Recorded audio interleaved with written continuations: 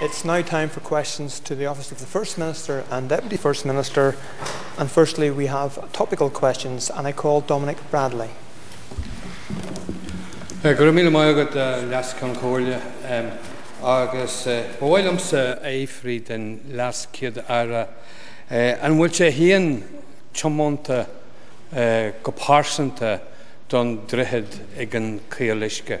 Thank you very much, Mr. Deputy Speaker. I would like to ask the Deputy First Minister, is he personally committed to the bridge at Norrawater? Thank you. Yeah, the short answer to that is yes. I'm absolutely committed to the construction of the new bridge at Norrawater, and I do so on the basis of the tremendous success that a very small bridge in my own city has made to the life of that city. Something like £17 million sterling was spent on it, and it has had a massive impact on the city and effectively represents a new iconic image for the city. Likewise, I think that the construction of a bridge at Norrawater would have a similar effect for the people of North Louth and South Down, and add immensely to the tourist potential in that area. We in this House all understand the difficulties in terms of the tendering process and the scale of the tender that was way in excess of what was expected.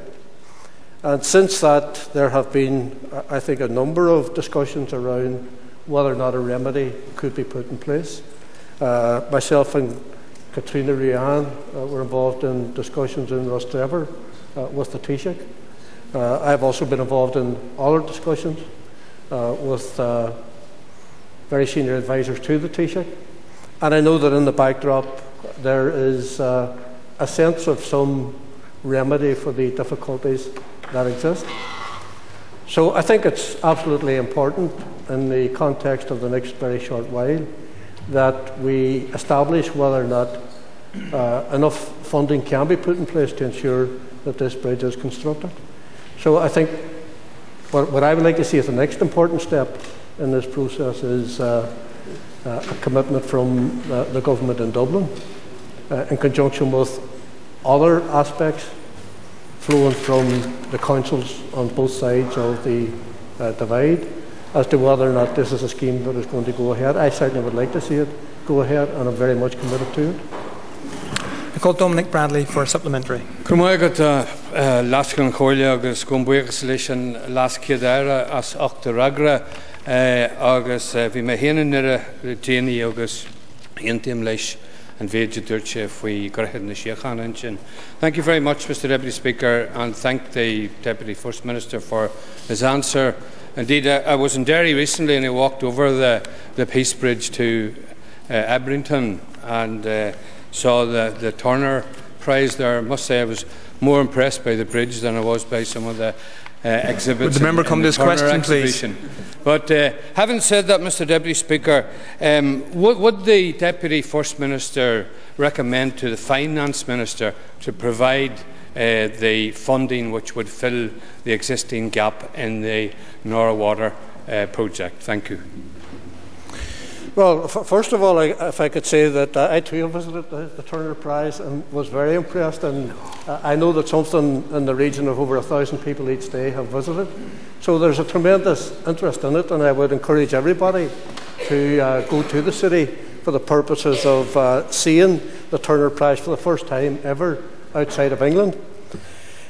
I think that in the context of the second part of the commentary that was made, I think it would be wrong to identify our Finance Minister as the problem in regard to Norrawater. There is effectively a responsibility on the Irish Government, on ourselves, on the SEUPB and on the councils on both sides of the Norrawater to come up with a solution. I don't know if that solution can be found. I would like to hear the Irish Government say more about it. In my discussions with the Taoiseach in Rostrevor now, quite a number of weeks ago, it was indicated to me that he did intend to say something about it, but thus far there has been silence. So I would hope that in the course of the next short while we will hear as to whether or not a solution can be found to the problems presented by a tender which was widely beyond the expectations of all of us. The member at question number 2 has withdrawn his name. I call Ian McCrae. Thank you, Deputy Speaker. Can the Deputy First Minister update the House on the progress that's been made on the Community Safety College for Leslie Cree? Well, I think the member is a colleague of mine in the constituency, knows that this is a project that I'm very keen to see brought to fruition. There, of course, have been difficulties also with that particular project, something in the same realm of the discussions that we've just had over the Narrow-Water Bridge tender. I know that refinements and amendments have been made, and I have a very full and clear expectation that the Community Safety College in Cookstown will go ahead, and I fully and absolutely support that. I call Ian McCrae for supplementary. The Deputy First Minister will know that the local economy is in need of this important college to take place. Can the Deputy First Minister give any detail as to when any announcements will take place in respect of the proposed start dates, and can he give an assurance that the work will take place, will be done as quickly as possible to ensure there's no further delay? I absolutely agree with the member in terms of the contribution that the construction of such a community safety college will have for the citizens in Cookstown. No doubt bringing much needed economic benefit to the area. The discussions that have taken place thus far have progressed the project. I believe that we're very close to seeing the project commence. And I do believe that we can have reasonable expectations that the problems that have been afflicting the project over the course of the last number of months will be resolved, and the work will begin as soon as possible, hopefully around the beginning of next year. The member at question 4 has withdrawn their name also, so I call Ms Brenda Hale. Thank you, Mr Deputy Speaker. And I'd like to ask the Deputy First Minister, he will be well aware of those whose loved ones are known as disappeared. What particular help can he offer, given his Republican background, to enable and ensure that those bodies are returned for family burial? Well, my full sympathy and compassion is with all of those families. They are by far and away the most important people in the course of this discussion. I believe that what happened to these families was totally and absolutely wrong. I believe it was cruel. I believe it was unjustified. And of course the IRA were responsible. I and other Sinn Féin leaders, other Republican leaders, have over the course of a number of years been involved in exhorting anyone with any scrap of information whatsoever about the location of these bodies to bring them forward. And that has brought considerable success for some families, but sadly not for others. And I would again reiterate my appeal to anyone out there in the community who in any way were involved in any of these situations to bring forward that information, to bring it forward to the Commission, to bring it forward to anybody in a responsible position within society, and to bring it forward to Republican leaders who I think are very anxious to see this situation resolved. So my full compassion and support is with the families. It's been a terrible ordeal. It's been a despicable ordeal. And I believe there is a huge responsibility on everybody, including myself as a Republican leader, to appeal to anybody out there who can assist these families out of the nightmare that they face on a daily basis. I call Brenda Hale for supplementary. I thank the Deputy First Minister for his answer, and given his answer, how can he then explain the conflicting reports emanating from the Republican movement about why these murders were committed and by whom? Well, I mean, I think that's another matter altogether, which undoubtedly people will have their own particular opinions about. The families at this stage that I have listened to appear to be more concerned to have the recovery of their loved ones. And I think that's where the big focus is at this moment in time.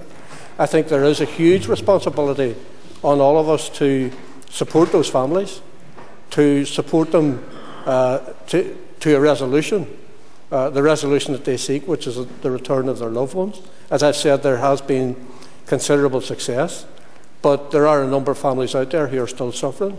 And when I listen to the interviews that they've given, including some in the course of the last couple of hours, their big focus is on the recovery of the bodies as opposed to anything else.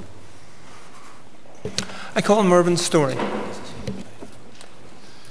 Thank you, Mr. I was following on really from the question of my colleague, Brenda Hale. Given all the public concern that there has been expressed over the last number of weeks and months, both in regards to the disappeared and also the activities of the President of his party, what action has he taken to ensure that all available information is made available to the courts, to the Police Service of Northern Ireland, and that any scrap of information, as he refers to, in relation to the allegations in regards to Gerry Adams and in regards to the terrible death of Jean McConville and the other disappeared, is brought to the courts? Well, I think that the issue around the terrible circumstances of child abuse have been well articulated and well aired in the course of recent times. And Gerry Adams has made public his position in relation to the role that he played, given that this was first reported to both the social services and to the RUC in 1987. And I do believe there is a huge responsibility on everybody within society, without exception, that whatever information they have in regard to situations of child abuse has to be brought forward to the proper authorities.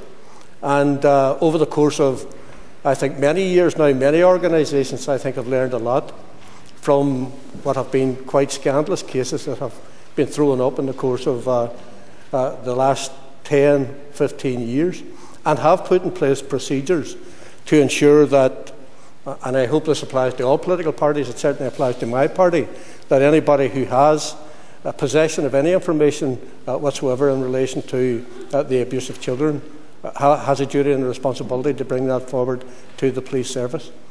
Similarly, in relation to the issue of bodies that have not been returned to loved ones, anybody with any scrap of information whatsoever, I would wholeheartedly and earnestly appeal to all of them, if they're out there, to listen very carefully, not so much to what I have to say about it, but certainly to the families who very eloquently and very passionately have argued the case for information to be brought forward. People are out there with that information.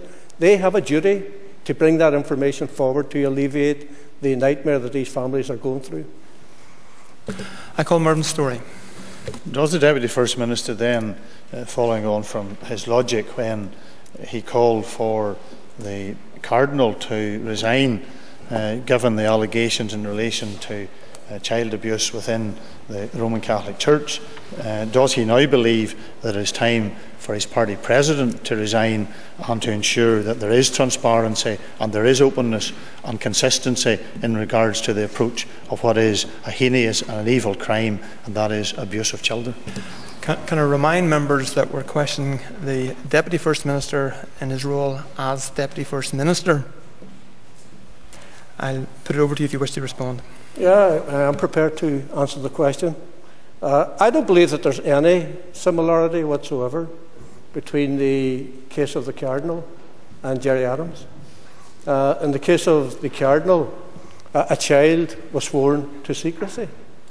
In Gerry Adams's case, Gerry Adams was fully in support of his niece, travelled to Buncrana, confronted his brother, and supported his niece and her mother when she reported the abuse to the social services and to the RUC. I think the other thing that's missed in all of it is that, you can clearly see that sometimes in situations like this, people like to take political advantage without recognising for example, the trauma that Gerry Adams' family went through as a result of the abuse that was inflicted on them by their father. And in many ways, that entire family are victims, including Gerry Adams. And I think people need to understand that, and they need to place themselves in that situation where quite clearly something was happening within that family which was terribly, terribly wrong. So I think that the two situations in regard to the Cardinal and Gerry Adams are not the same. And that is the end of topical questions to the Deputy First Minister.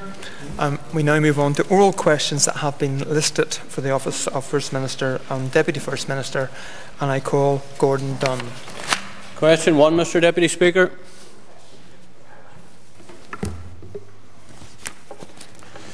Recent successes of the Executive's Brussels office in partnership with relevant departments include helping to secure from the EU £150 million for a fourth peace programme, avoiding EU infraction proceedings in relation to Strangford Lough, ensuring regulations provide the potential to fund our regional road infrastructure, and securing timely state aid decisions which safeguard jobs and investments. In addition, since moving to new premises in 2010, some 6,288 visitors have attended meetings, events, briefings and cultural activities in our offices. However, we believe that such success is only delivered through the local efforts of our office in Brussels, which helps us navigate the complexity of the EU institutions. It is a resource for government and civil society alike. The office is our eyes and ears in Brussels and supports all executive ministers in their European engagement. Success is about getting our way in Europe with decisions that favour us by our making the right arguments at the right time to the right people. The office uses the Barroso Task Force to get priority access to influence commissioners and senior officials in Brussels. This has not only enabled a full understanding of our situation, but also triggered quick decisions on state aid when needed by our businesses. The task force also gives us leverage to get commissioners and commission officials over here, and the Commission has recently chosen Belfast as the host site for the International Smart Specialisation Conference. The Brussels office projects a positive image of our region by featuring our achievements in the policy arena and the field of culture and arts. The office also provides an excellent business environment in which to work. So reputation is the key to successful influence in Brussels and the EU, and I think our standing there is very good, and we are now firmly on the Brussels map, and I think we do punch above our weight, and I consider that a huge success. I call Gordon Dunn. I thank the Deputy First Minister for his answer. How do we encourage local businesses to link in with the Bureau in order to get maximum funding from Europe to support such businesses? I would recognise it is an excellent facility. Having visited it last year with the ETI committee, I think it is well worthwhile. Well, I think since the visit that myself and the First Minister were involved in, where we met with Commissioner Morrigan-Quinn, we have been able to appraise businesses here in the north, and indeed our own departments, about the importance of ensuring that they are consistently engaging with the European scene. I suppose Europe in the past frightened a lot of people off because of the complexity of the institutions there. But I think we're breaking that down. I think increasingly we are seeing our businesses collectively go to Brussels, and we're also seeing commissioners come here. For example, Morrigan-Quinn came here and addressed the business community in a way that I think simplified the procedure and demystified the approach to Brussels. So I think we've got to keep that going, and I think that we in government have a key role to play, as have our departments, who are all now very, very much engaged in ensuring that we draw down the best that we possibly can for our own area. I call Bronwyn McGahan. Can the Deputy First Minister give us an update on the development of the Peace 5 programme? Well, the multi-annual financial framework 2014-20 allocated €150 million to a Peace 4 programme.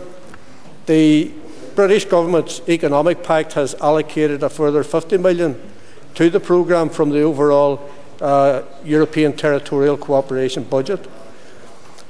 Officials are working with the Special EU Programmes body on preparation of a draft operational programme based on research and initial public consultation.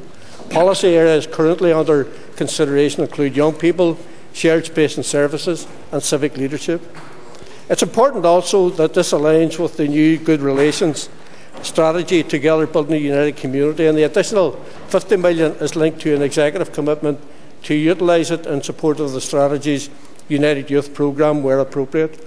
Prior to finalisation, the draft operational programme will be subject to full public consultation, and final approval of the Executive, the Irish Government and the European Commission will of course be required. I call Fergal McKinney. Thank you, Mr. Deputy Speaker and Mr. Deputy Speaker and the Deputy First Minister. He may be aware that an official recently advised the FMDFN Committee on executive ambition on funding drawn down through Horizon 2020. Given that the Dublin drawdown from the previous R&D fund, FP7, was significantly and commensurately more than Northern Ireland's, does he agree that our ambition is weak, low and needs challenged? Well, our Barroso Task Force desk officers and the InvestNI European Union Research and Development Executive, based in the office of the Executive in Brussels, are part of the recently established Horizon 2020 Contact Point Network. The first meeting of the Contact Point Network was held in June 2013 in Brussels and was attended by representatives from Directorate General Research and Development of the European Commission. The Contact Point Network provides practical support to potential Horizon 2020 from the north, and this includes assistance with the facilitation of visits to Brussels, support with project applications, as well as establishing links with other international partners, and more generally helping to bring the network a closer relationship with key Directorate General Research and Development staff in Brussels. So I believe that the Executive Office could improve how it operates for the benefit of all of us here. And the issue that the member raised in relation to the drawdown from the Irish Government as opposed to ourselves, that obviously does represent a huge challenge for us, which I think all of our departments are up for. There have been a number of discussions at the Executive about how people should become more proactively involved with Europe, recognising the opportunities that can be presented, not least by Horizon 2020. Can I advise members that question number 10 has been withdrawn and requires written answer? And I now call Leslie Cree. Question 2, Deputy Speaker. The Executive and the Government are continuing to make progress towards commitments made in the Economic Pact. We have delivered a successful G8 branded investment conference with Tourism Ireland developing a considerable PR campaign to build on the G8 legacy. Securing the right policy levers, and in particular the devolution of corporation tax powers, remains a priority for the Executive. We are continuing to advance the case for the devolution of corporation tax within the timeframe set out in the Pact, and we have confirmed that we will continue to benefit from the 100% assisted area status until at least 2017. We are currently undertaking analysis to help inform any decision on the establishment of enterprise zones, and officials have had discussions in relation to establishing enterprise zones, including engagement with England, Scotland and Wales. The Joint Ministerial Task Force is examining whether tailored support is required for local banks and how support for local businesses can be maximised to improve access to finance.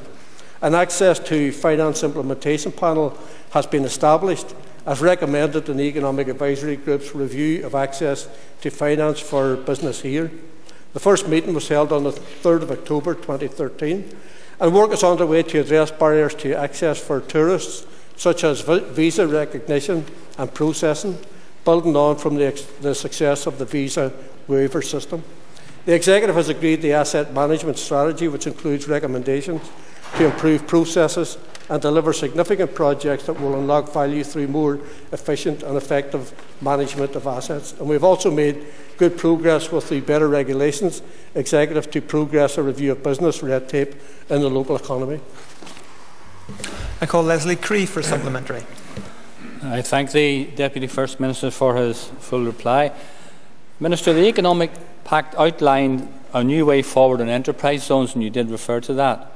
These zones would allow Northern Ireland businesses in designated areas to benefit from enhanced capital allowances. Can the Minister outline the nature of such a scheme and what work has been taken forward at this time? Well, the Government's Economic Pact set out a number of proposals in relation to the potential establishment of enterprise zones here.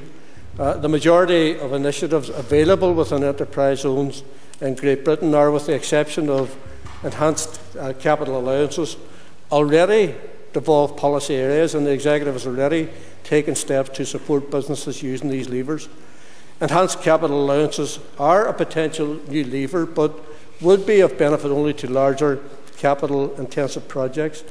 And so we're currently exploring this aspect, as well as other aspects, to see how we can move this project forward.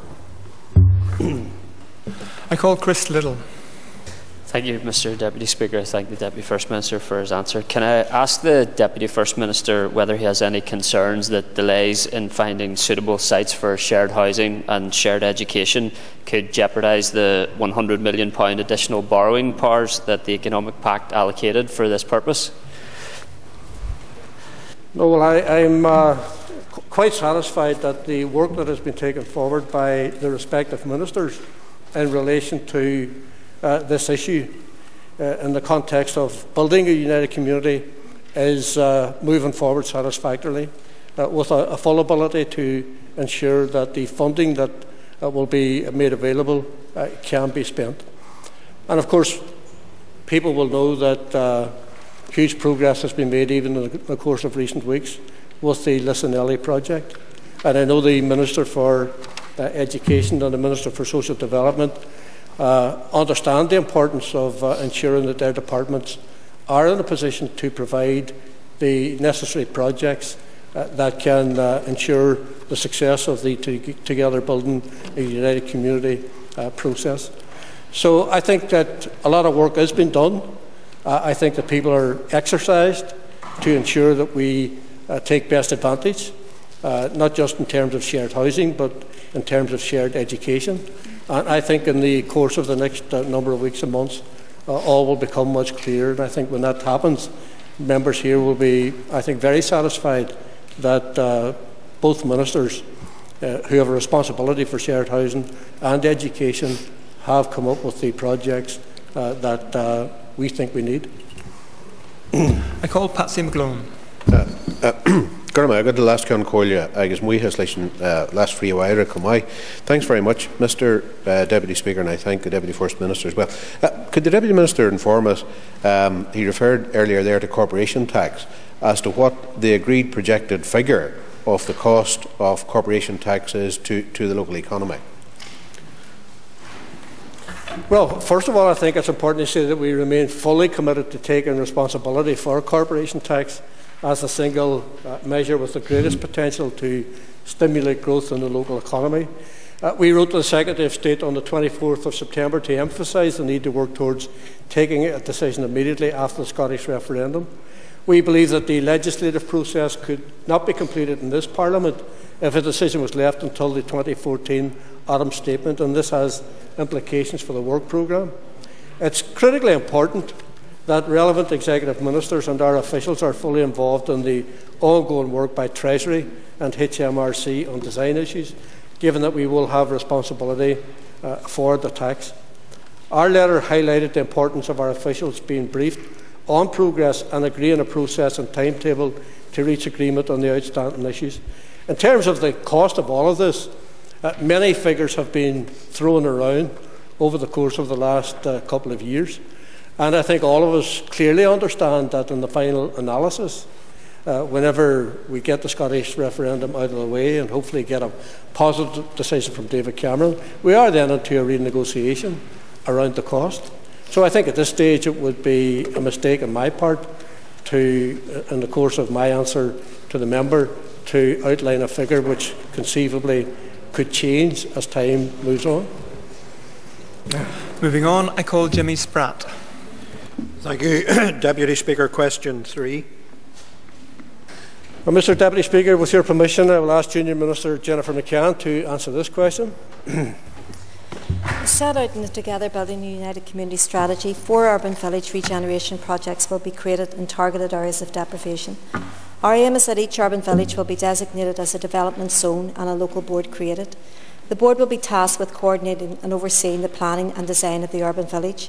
The board will be given powers to enable large-scale urban village development in a coordinated manner with a strong focus on the needs of the local community.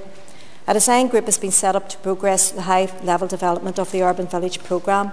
The design group will also produce indicative costs for the proposal. We are currently considering where best to situate the urban villages to achieve maximum benefit from the proposal and intend to make a further announcement on the detail of these in due course. In making the final decision on which areas should be chosen as an urban village, we will take into account a range of factors, including community relations issues, antisocial behaviour, deprivation, limited commercial heart and services within that community, and the community appetite and the infrastructure for improvement in that area. I call Jimmy Spratt.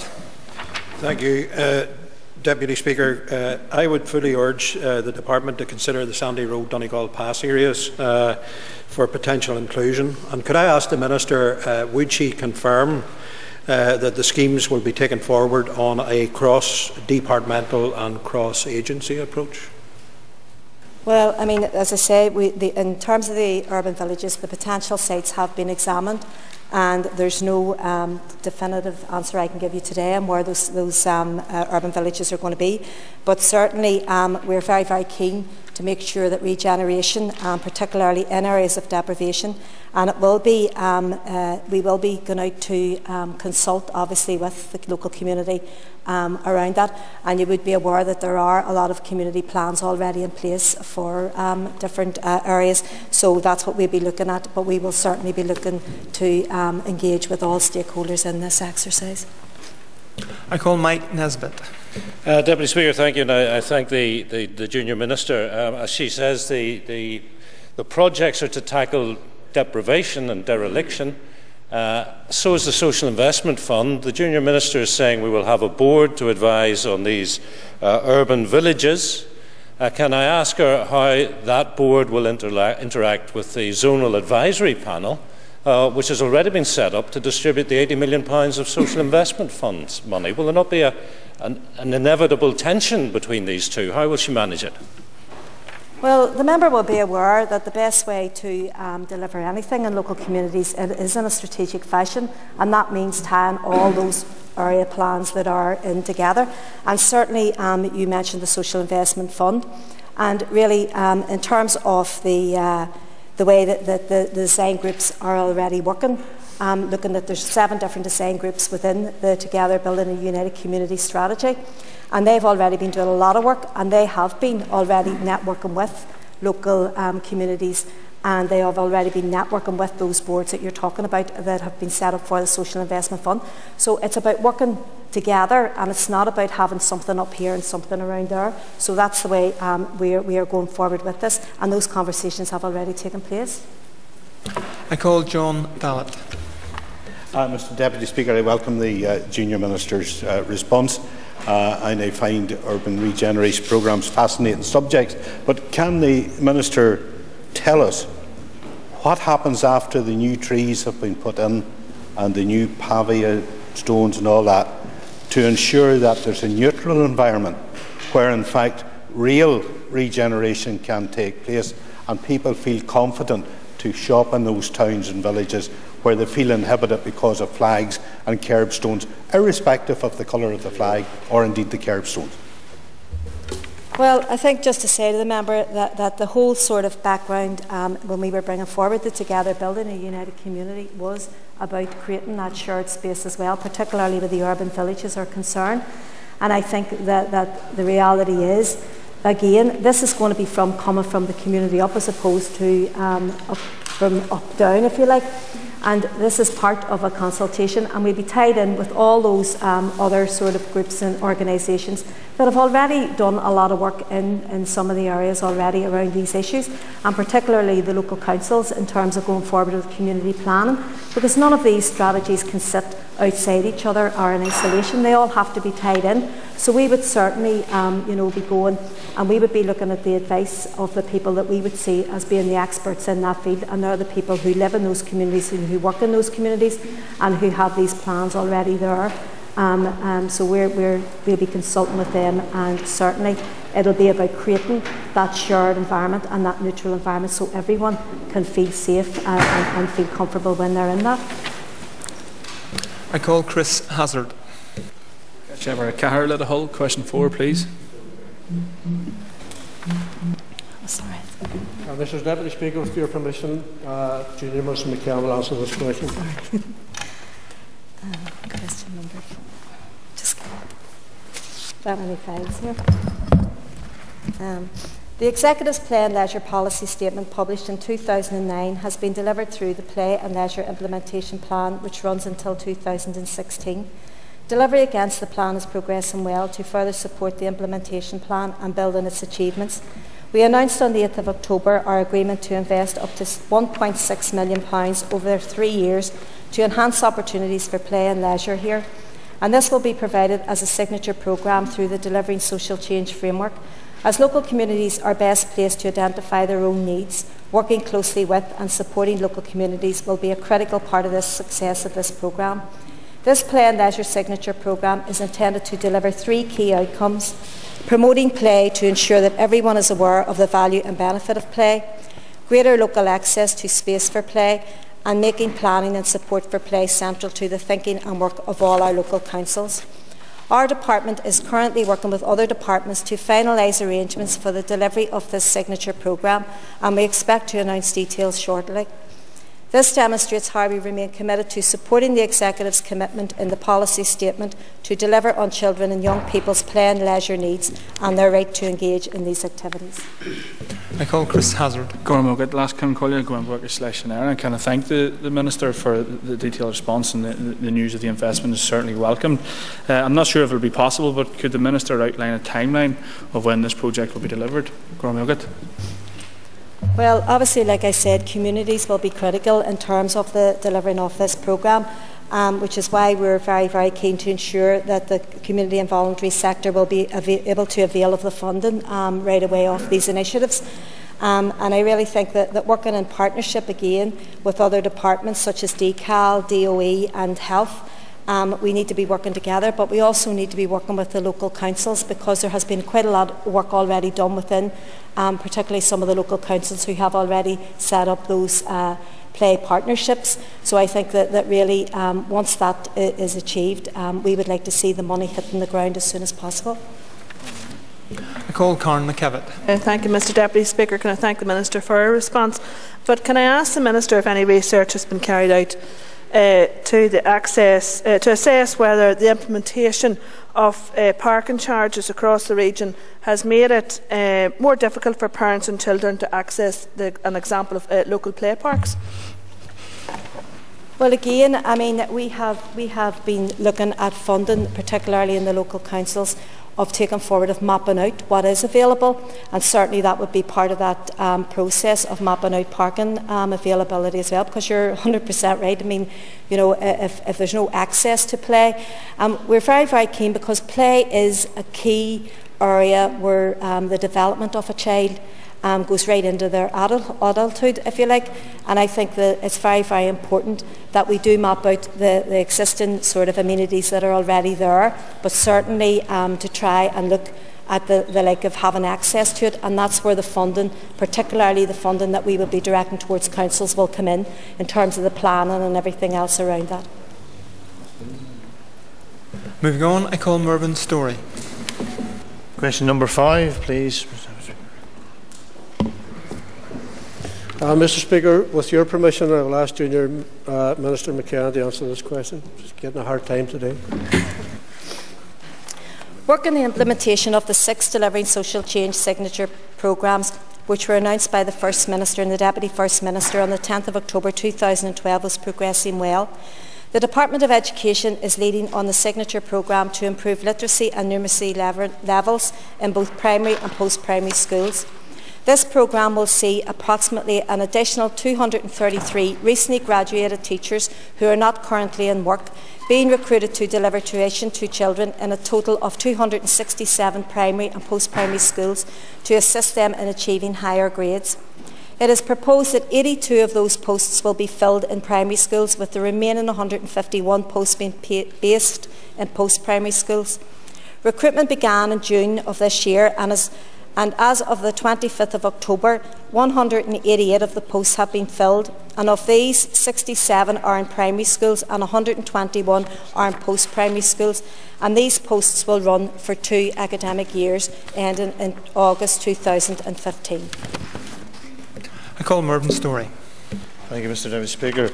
I thank the Minister for her reply, but given the concerns that have been raised in relation to the 70 posts that still weren't filled, and the fact that we have now progressed well into the first term, in fact now the second term of the schools back for business, will the Minister give a guarantee or an undertaking that those schools that have missed out in terms of the full time available to them, given that this project is due to end in August 2015, will actually now be given an extension so that the benefits of the programme can be ensured and there can be tangible outcomes for the pupils for which it was originally intended?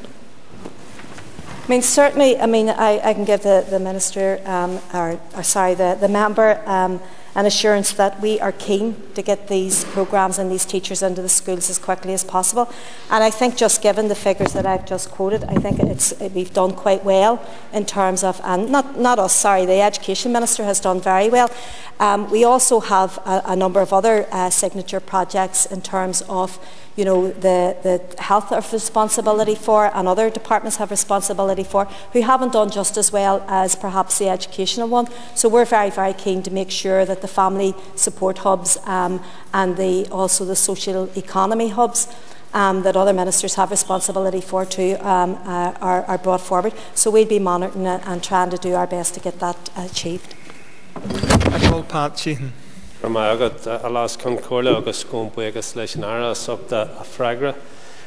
like to thank the Minister for her answers, and I wonder if she could tell us if any additional measures are being proposed to improve literacy and numeracy. Yes, again, just to tell the member, I mean, we're hoping that when we are putting in signature programmes from Delivering Social Change, that they're not seen in isolation, that other departments are taking programmes together, or forward, as well. And I'm pleased to say that in June of this year, the Education Minister agreed to fund an expansion of the Delivering Social Change project to support literacy and numeracy, with a further injection of over £2 million from his department also. And this will support another 21 newly qualified teachers in 33 schools. So this again has to be a welcome investment, as it represents supporting the literacy and numeracy, but it also demonstrates, which is a very, very important thing, that really we don't want to be seeing the Delivering Social Change signature projects in isolation, that we want ministers and we want other departments to come forward with their proposals as well, which will tie in with the overall, if you like, objective of delivering social change, which is to change the quality of lives of people in our communities. I call Danny Kinahan. Deputy Speaker, may I thank the Minister for her answers. But will there be targets and timelines put in place, and how will we judge? Will it be a zero game to make sure that everybody is literate and numerate at the end of this?